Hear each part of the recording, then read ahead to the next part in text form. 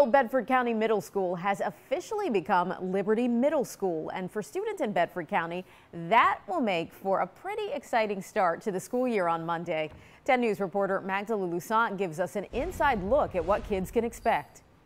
Teresa Gilliam is an 8th grade English teacher at the new Liberty Middle School. And I am super excited about all the space we have because my students will not be seeing just the inside of this classroom every day. We are going to be out in the extended learning areas and in the courtyard. Teachers are also excited for the nearly 600 students who will walk into a new high-tech building.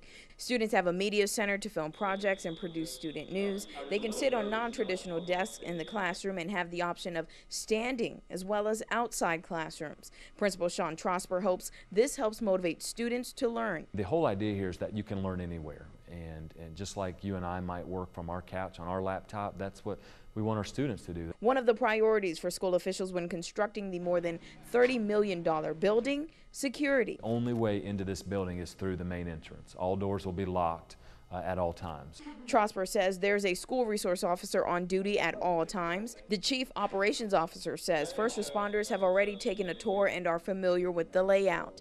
These pictures are firefighters with Bedford County Fire walking through the hallways last month. We have worked closely with law enforcement and first responders so that they are able to know the building and know how to respond in the building.